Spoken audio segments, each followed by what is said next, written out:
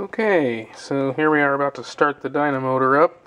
Got it all disassembled and cleaned and lubricated in there, and went through an ordeal getting a stuck brush loose, and finally got that done. So I've got it clip lead connected here. Got my digital meter on the Dynamotor output. I've got an ammeter, a DC ammeter wired in series here with my little homebrew microwave oven power supply, which has another meter, a voltmeter, DC voltmeter clip leaded here so we can see the output. And here goes.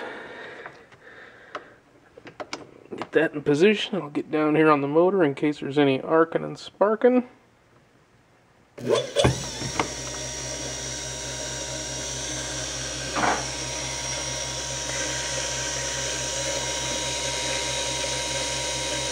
I do hear a little brush noise, but it's not too bad.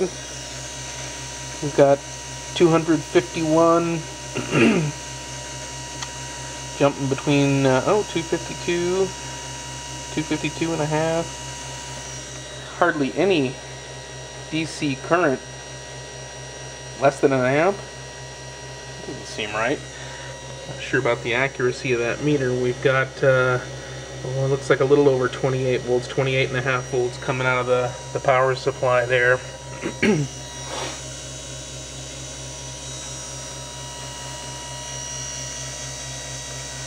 and stop it here.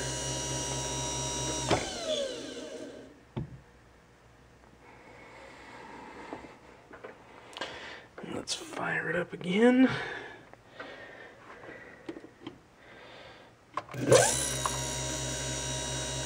Yeah, that ammeter, it did jump up to about 4 amps on initial power up the surge there, but boy, it drops like a stone. So, looks good.